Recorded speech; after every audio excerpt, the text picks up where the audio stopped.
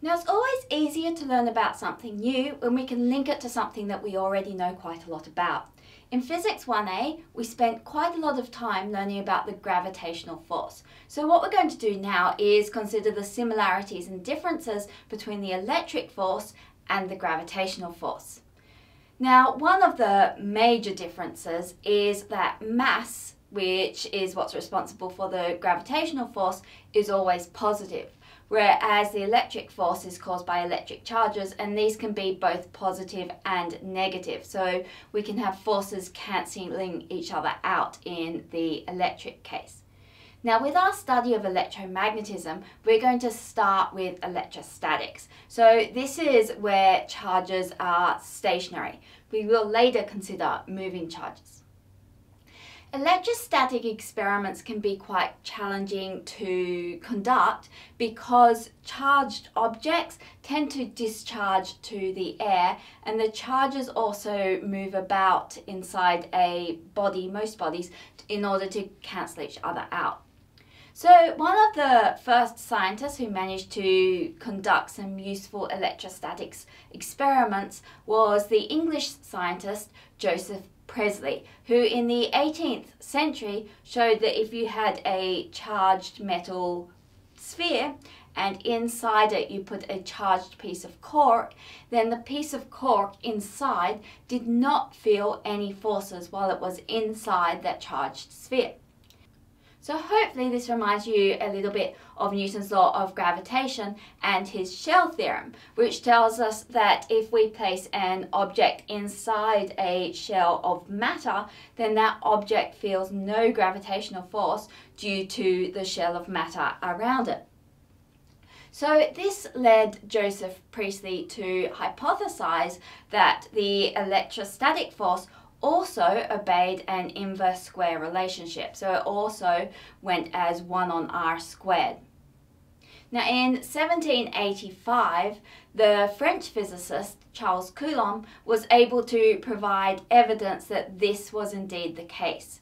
So Charles Coulomb conducted a torsional experiment where he had charged objects and then he tried bringing another charge near it, and this caused it to rotate, and he could measure the size of the torsion in the string and from that calculate the amount of force. So Coulomb also managed to come up with a way to vary the charges. And so from his measurements, he was able to conclude that the amount of force was proportional to the charge on the two objects and inversely proportional to the distance between them. So this is now known as Coulomb's law, and it can be written as F is equal to K Q1 Q2 on R squared. And you'll often also see this written in this course as 1 over 4 pi epsilon naught Q1 Q2 on R squared. Now in this equation, Q1 and Q2 are the charges, and they're measured in the SI unit, which is now known as the Coulomb after Charles Coulomb. R is the distance between the objects. It's measured in meters. When we're using K, that's known as Coulomb's constant, and it's equal to 9.0 times 10 to the 9 Newton meters squared per Coulomb squared. Or if we're using epsilon naught, that's the permittivity of free space, and it is equal to 8.854 times 10 to the minus 12 Coulomb squared per Newton meter squared. Now in this case, the force is directed along the axis between the two charges that we're measuring the force between. If the charges have opposite sign, it's an attractive force. They both move towards each other if they're free to move. And if they have the same charge, then it's a repulsive force where they feel a force away from each other. Now you'll notice that the form of this equation is very, very similar to Newton's law of gravitation, which can be written as F is equal to G m1 m2 on r squared. But in this case, the gravitational constant is equal to 6.673 times 10 to the minus 11 Newton meters squared per kilogram squared.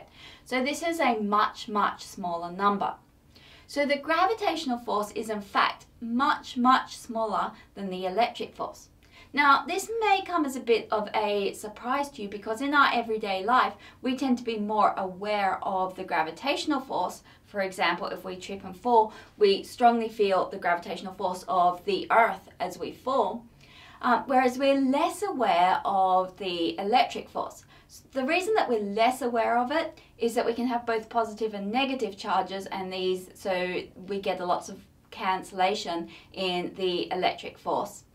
And we tend not to get highly charged objects because of the enormous force that this would generate. So if we put lots of charged objects together in order to get a large charge, then there is going to be a repulsive force between all of those, which will be proportional to Coulomb's constant, 9 times 10 to the 9 Newton meter squared per Coulomb squared. And so this will give us a big number, and that object just won't remain together. It will explode underneath that repulsive force.